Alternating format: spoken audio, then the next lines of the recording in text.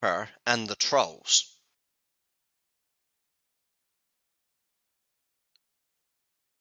Mum was going to make a cake. She wanted Kipper to help. First, Mum gave Kipper an apron. Then she looked at his hands. "What dirty hands," said Mum. Mum looked at Kipper's nails. Kipper's nails were long. "Let me cut them," said Mum. Kipper made a fuss. He didn't want Mum to cut his nails. He didn't want to wash his hands.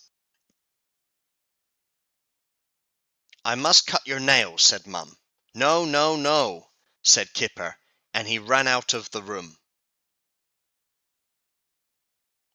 Kipper ran into Biff's room. Biff looked at Kipper's long, dirty nails. "Yuck," said Biff. "You look like a troll." "It's not fair," said Kipper.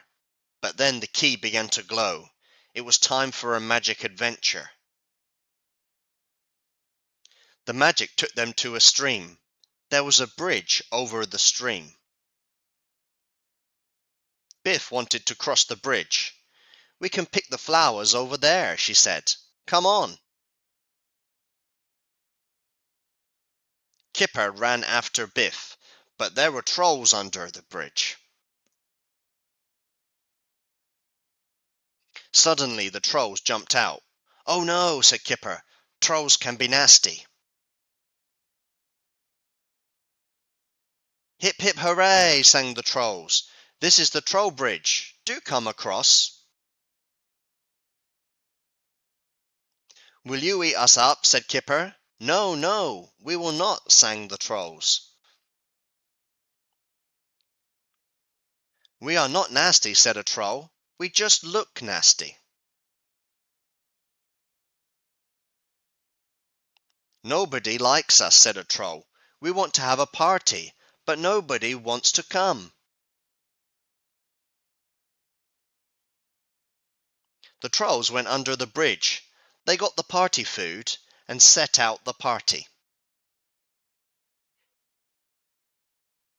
"Tuck in," said a troll. The trolls had long, dirty nails. "Yuck," said Kipper. "Look at her long, dirty nails." "Look at the troll food," said Biff.